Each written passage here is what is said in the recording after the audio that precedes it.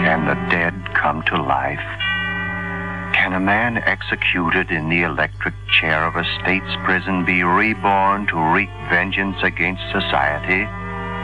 In a moment, you will hear a weird and fantastic story of a terrible obsession, starring Mary Anderson.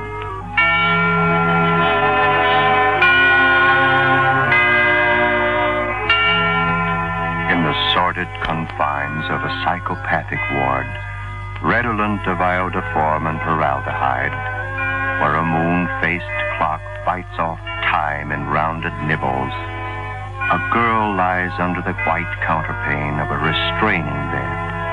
A girl somewhere in her early 20s. She had been found wandering in the streets, her mind enveloped in that darksome mantle that is called amnesia, remembering not even her name. Then at the hospital, that void of darkness was probed by the searching skill of a psychiatrist. And she wanted to talk.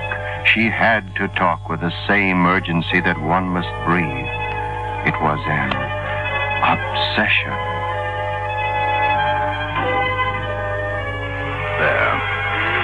There, Miss Bennett.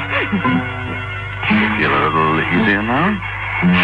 Skip the bedside manner, Doc. I just want you to listen to me for a while. That's all you can do for me anyway. This whole thing keeps buzzing around inside my head. It's driving me crazy. Yeah, I saw that look between you two. You think I'm crazy already. Well, maybe I am. Maybe I'm dead, too. I don't know. It all seemed like simple arithmetic. Just simple arithmetic. What is it you want to tell us, Miss Bennett? I don't know why I want to tell you. The whole laugh's on me. But I've got to stop this buzzing inside my head. This buzz. Look, Doc. You remember a guy called Olens? Frankie Olens? The gangster? Oh, yes, I saw him in the headlines. Held up a postal truck, didn't he? Well, let's see now. He got away with $400,000. Well, he almost got away. And the next time I saw his name, the state had him in a gas chamber. That was it, wasn't it? No, Doc. Not by a long shot. That was just the beginning. You mean you've been in conversation with him since he went to the great beyond? Where Frankie finally went, it's too hot for conversation. But he didn't go there when the state and the newspapers thought he did. You see, I was Frankie's girl. Well, anyway, he figured I was. So I know the whole story. I ought to know. I made it happen. Right from that day I went to visit Frankie in the death cell. He was waiting for his mouthpiece, Jim Vincent, and for his brother, Carl. I knew he'd never tell where he had hidden that hot $400,000. $400,000. Unless we got him out. So, when Jim and Carl arrived and told us a reprieve had been turned down there by everybody, even the governor, I decided to try a long shot. Something I'd been keeping under wraps for a long time. Frankie was pacing the cell again. Well, what are you going to do? Just sit here? Can't you think of something? Come on, Carl. Where's that brotherly love? Oh, we've seen everybody. I don't know what to do. There's not a legal trick left. But there is a chance. Just one. It's a long one, Frankie. What is it? For Pete's sake, what is it? There's a friend of mine, a doctor. I was talking to him last night. A doctor? Are you kidding, Sally? What good can a doc do me? Why don't you let her talk, Frankie? Maybe she's got something. All right. Go ahead. It's like this, Frankie. The doctor told me that with the right injections, a man who's been gassed can be brought back to life. Brought back?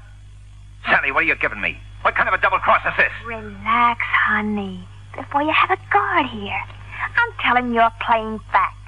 Anyone who's been gassed and even pronounced dead can be revived, provided you get him to the right doctor fast enough. You want to hear the details, Frankie? Okay, Sally. I'm listening. But get this straight. You, Jim, and you, Carl, I don't do no talking about the 400 grand until I'm out of this pen. And you can figure how much talking I'll do if I come out dead.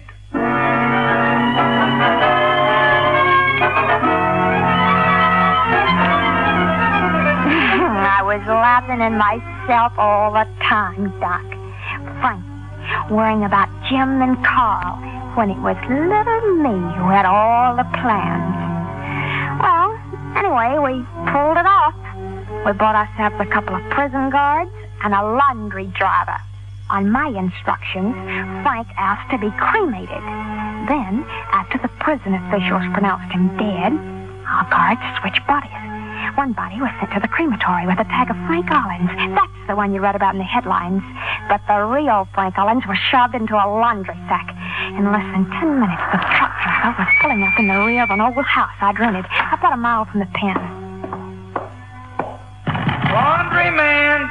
Come on, Jim. Carl. Okay. Give me a hand. Yeah. That's it. Lay him down on the table. All right. Okay, driver. Yeah. Okay. Here's your money. Beat it. Okay, lady. All right, Scotty. Here he is.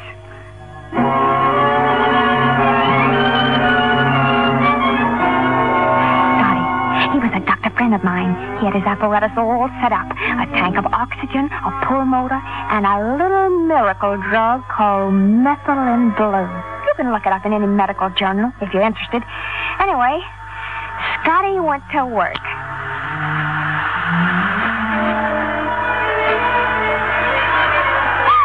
Look at him. Look at Frankie, boy. She's breathing. Breathing again.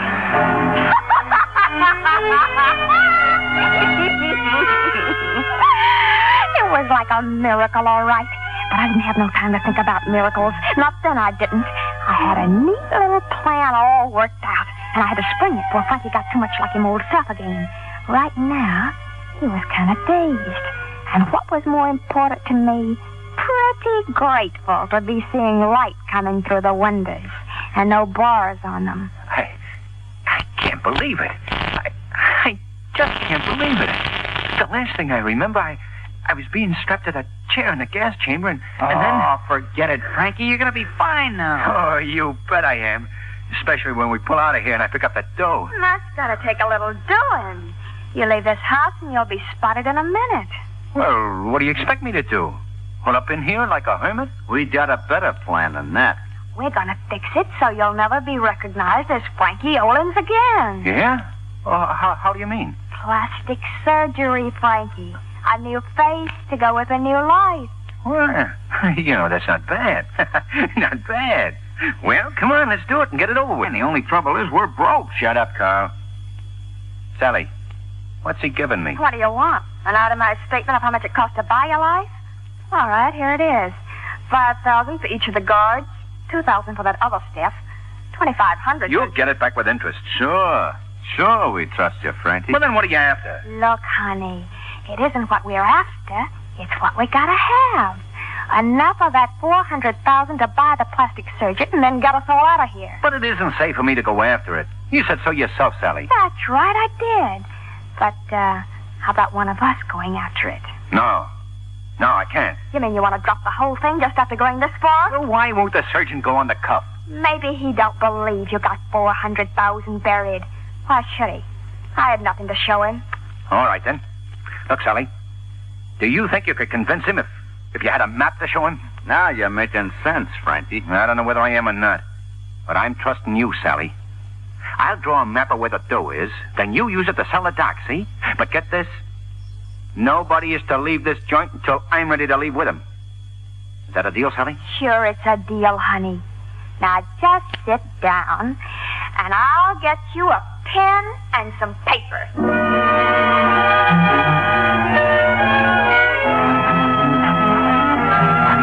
And then, right at this point, on the left side of the highway, there's an Auto Club road sign. You just pace off 10 yards into the woods from that sign, and that's it. Right next to a big rock. That's fine, Frankie. Here, I'll take that paper. Now, how about running up the dock, huh? So we can get this whole thing over with it. Jim! Get your hands up, Frankie. Come on. Now, over against the wall. Sally!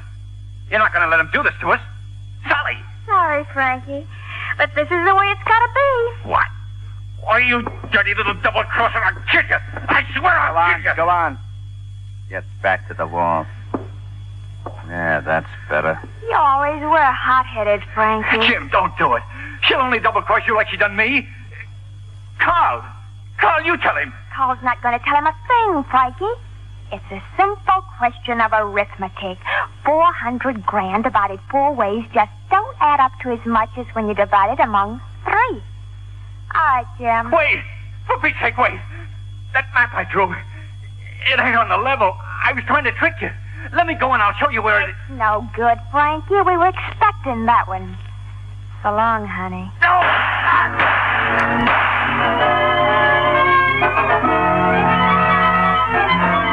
That was the real end of Frankie Olin. I don't know why he couldn't understand. It was just a matter of simple arithmetic. Besides, it wasn't any crime. There's no crime involved, is there? Shooting a man who was already dead.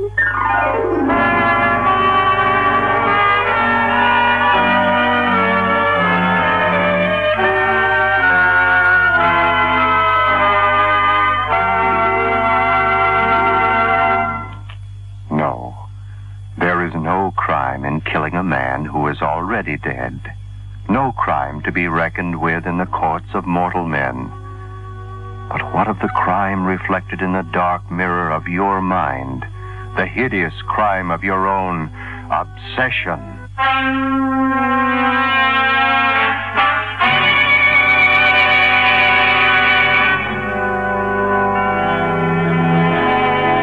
Returning now to The Strange Obsession, starring Mary Anderson. In the white-walled cubicle of the psychopathic ward, the sweep hand of the clock turns silently on its orbit as Sally Bennett's voice knifes through the stillness like a thin blade of a scalpel ripping through membrane. Frank Olins is dead.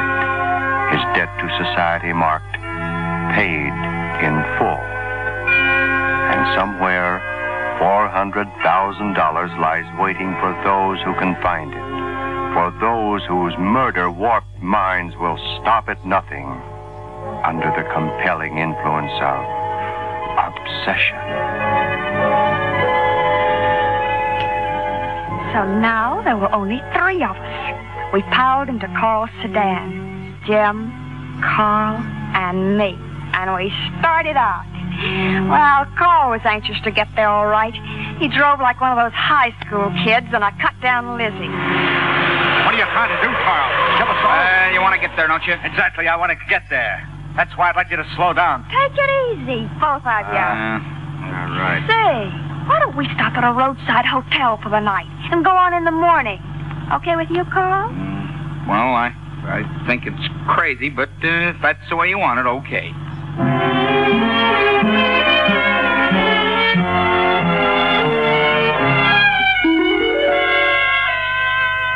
The 3 of us had dinner in an upstairs room. Dinner and wine and conversation. Conversation that set things up for a little plan I'd worked out with Carl. How's about it, Jim? Another glass for you? I don't think I'd better have any. Don't be silly, Jim. We got lots to celebrate tonight. Okay, yeah, certainly have. Okay, Charles, fill her up. Sure, yeah. You keep Jim company, Carl. I'm going to take a look at that balcony view. Okay, Sally. Okay. Well, here's to the 400 grand, Jim. And to Sally, huh? Ah, what a girl. And there's one thing I want you to keep straight, Charles. The money we divide, but not Sally. She's all mine, you understand? Jim. Huh? Why don't you come out here on the balcony with me? It's nice and private out here. Huh. Yeah, you don't have to repeat that invitation. Well, see you later, Carl. Yeah, go to it, Jim. I wouldn't have a chance with her even if I wanted it. Here I am, Jim. Huh? Over by the railing. Oh. It's pretty out here, isn't it? Yeah. Yeah. You're pretty, Sally. Come here. You and me are going to have a great time, aren't we? Why not? We'll have nearly $300,000 to keep us warm, Sally. Anywhere we want to go, we go there. Anything we want to do, we do it. I've been waiting a long time for a setup like this. So have I. Oh, Jim, look. Right in our backyard, a deer. Yeah, that's nice. Look at him, Jim. He's cute. I don't see anything. Here, get where I'm standing. Huh? Right by the rail. I still don't see anything. He's down under our balcony. You'll have to lean over to see him. Sure you're not seeing an elephant, Sally? A little pink one, huh? Oh, where? You're seeing things, Sally. Maybe you'd better have another... Carl, what are you... No!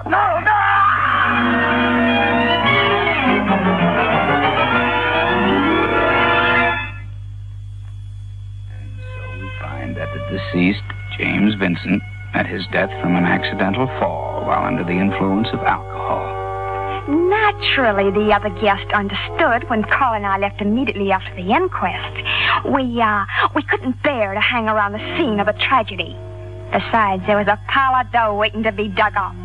Carl and I, we were the only members left of the 400 Grand Club. There were no secrets between us, except one. Just one. Carl didn't know that. I'd gotten Jim's gun. A girl can't be too careful, you know.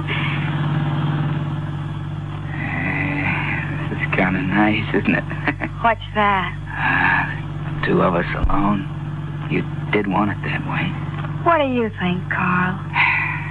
I think the future looks mighty sweet. It was different with Frankie and Jim along. They were both suckers. Always in hot water with the cops. You and me, nobody's got a thing on us. It's because we keep our heads working. Yeah, and that's why we get... Carl, there it is. Just ahead of us. The road sign on the map. Yeah, you're right. Come on, honey. Get your purse open. Just a minute, Carl. Get that shovel out of the turtle bag. Oh, yeah, I'm so excited I almost forgot. And you were just saying you always keep your head working. Well, mine's still on tight. Let's see now. 10 paces from the sign into the woods. Yeah, you measure it off. I'll get the thing. 1, 2, 3, 4, 5, 6, 7, 8, 9, 10. This must be it, all right. Does everything match up? It sure does. I came right out by this big rock, just like on the drawing. Yeah, Okay, Carl. I'll keep a lookout, just in case anybody gets nosy. Yeah, okay. Go on. You can start digging. Yeah, all right.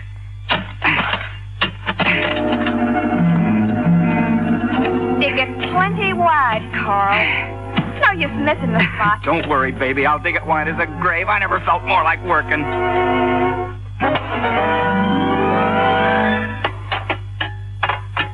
Oh, baby, there she is. Looks like an old tool chest, don't it? But we know better, don't we, Carl? We know it's a gold mine. Come on, get it out of that hole. Yeah, okay. There she comes. Oh, there we are, safe and sound. Oh, now, Sally, now we can... Sally, what are you doing with that gun? Sally, we're partners, ain't we? There's plenty here for both of us. Please, Sally, don't, please.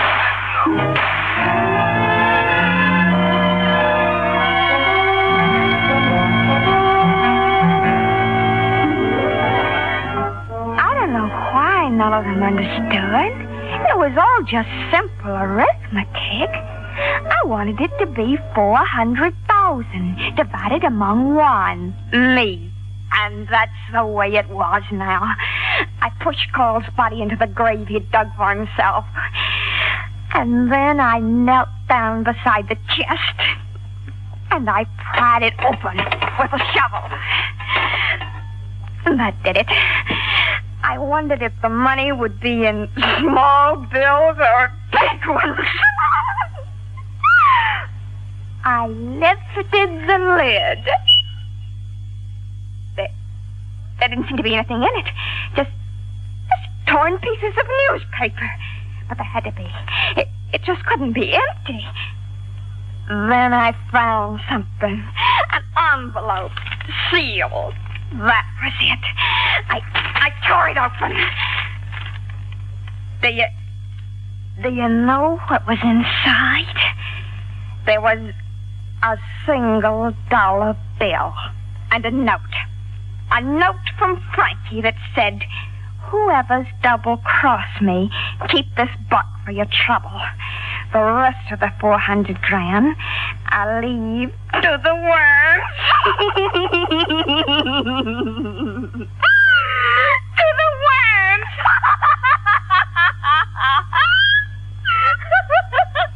Wasn't funny, Doc? All that money. To the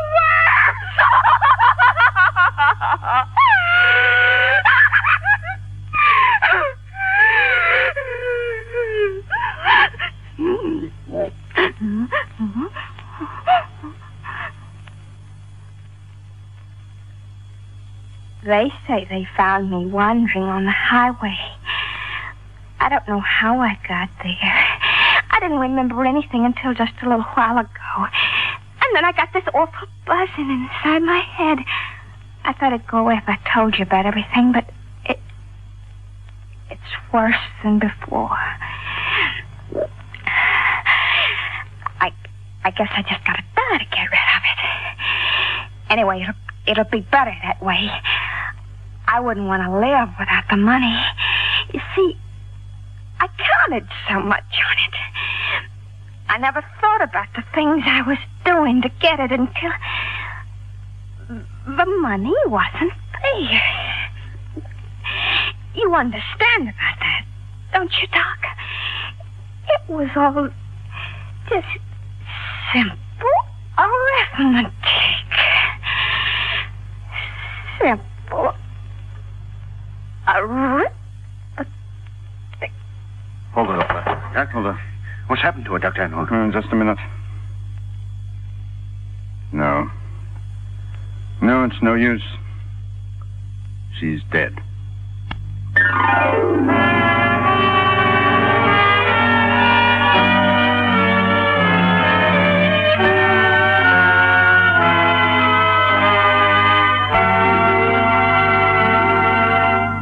You have been listening to Obsession.